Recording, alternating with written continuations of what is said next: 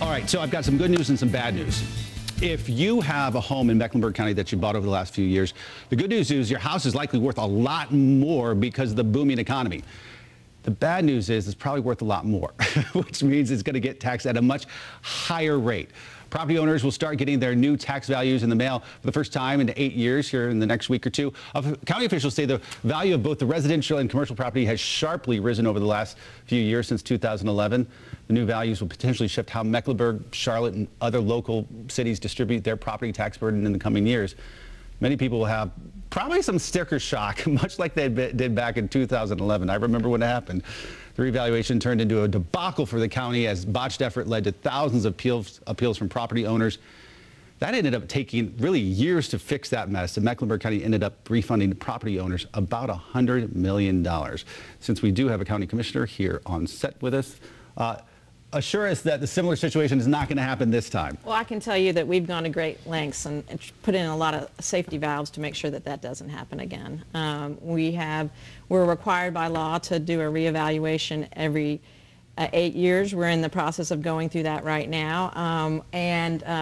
Notices about reevaluation values are going out in the next 2 weeks, and we should remind your viewers that this isn't a bill. This is just the value, the reevaluation of your home, and there is a process to immediately start to go through when you get that notice. Yeah, so go ahead and break down for folks. So basically, once you get the notice, you have 30 days to go through an informal appeal process. And so I want to encourage people, if they're like me, if they get their mail and sometimes put it aside when they see something from Mecklenburg County, immediately open up, because you have 30 days to go through an informal questioning process. And so I want everybody to know that we're going to have resources both at the county commission level and the tax assessor's office to help answer people's questions about their valuation. Well, and that's part of the reason why I'm here today. Most of your viewers probably know I've been involved in politics and was chief of staff for Senator Tart when we went through the last revaluation issue, and Senator Tart authored the bill in 2013 to fix the 2011 reval. And I have to give a lot of credit to the assessor's office and to our county commissioners, both now and in the past, for what they've done to make it better. But again, yes, these are coming out. The appeals process, though, can be complicated. Myself and another lawyer in North Mecklenburg, Bob McIntosh, have formed a joint venture, and that's what Carolina Revaluation Services is. We want to be able to provide those folks in our community with a free consultation to talk to a lawyer, whether commercial or residential. The assessor himself has said average property increase in Mecklenburg County, 56%. 30 to 50% increase on residential, 77 average percent increase on commercial values. You don't have to get an attorney, but we want to be able to provide that service to folks, because at the end of the day, it is an appeal process. It's quasi-judicial, and here's the kicker. The burden of proof to prove if the assessor's value is not correct on market value is on the taxpayer.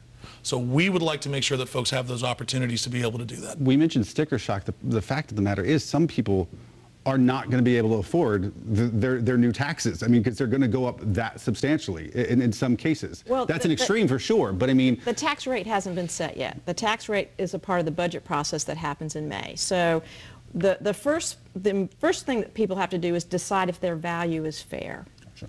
And so that's the process. The second thing that's happened is that the commissioner is going to look through the needs of the county and decide what set the rate. So there's two processes that have to happen. Explain to people at home, especially the folks who weren't here back a few years ago, what went wrong last time?